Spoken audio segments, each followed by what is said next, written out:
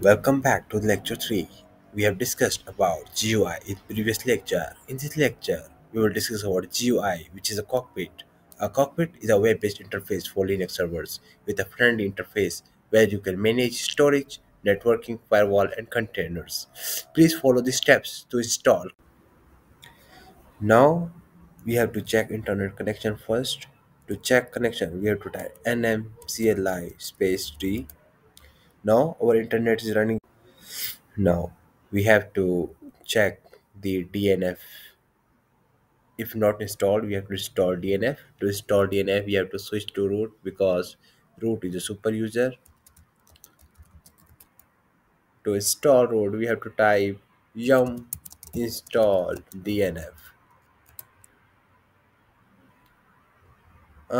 Says the package already installed. If package already installed, we have to move forward. Now we have to install the cockpit. Now we can install cockpit with the help of DNF. We have to type DNF install cockpit. COCK. Cockpit installed. So we have to start the socket. To start the socket, we have to type systemctl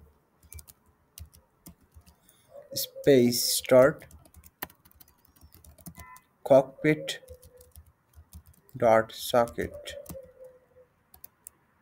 Now the cockpit.socket is started. Now we have to enable. Now to enable, we have to type systemctl enable space hyphen hyphen now space cockpit dot socket. Our command is. Now we have to check the status.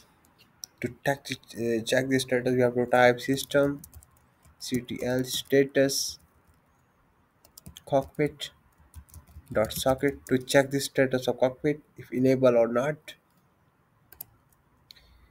Now says it's the active, so it means enabled. Now we have to uh, control and C press. So we got.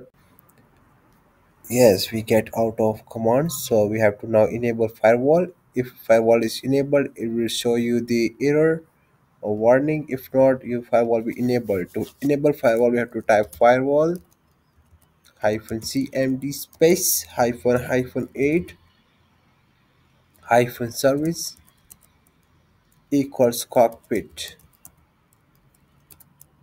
So as I told above, we got an error because firewall is already enabled. Now we have to reload firewall space hyphen cmd space hyphen hyphen reload.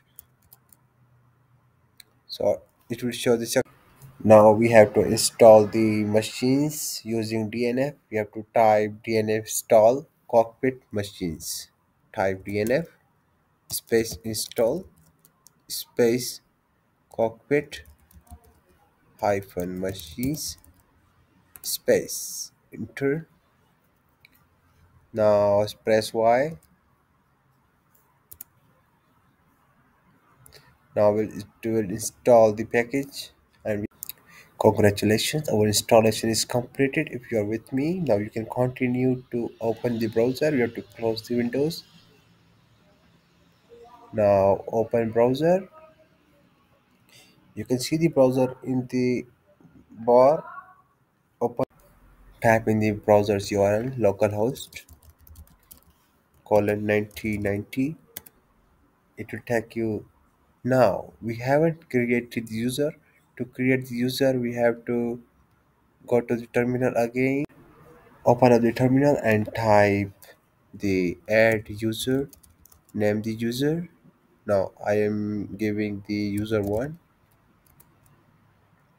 Our user is created. Now we have to give the password to the user if you want to.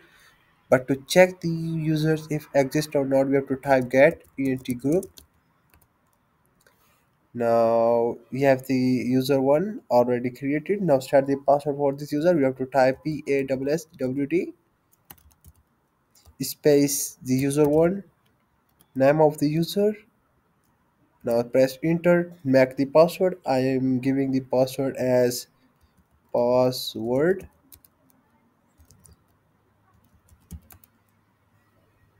Now our password is set it. Now we have to go to browser again. Now we have set the name of the user one and password as password. Now log in.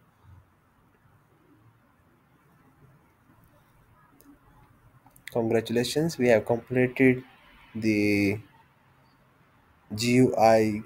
Now we can check the storage, networking, and virtual machines.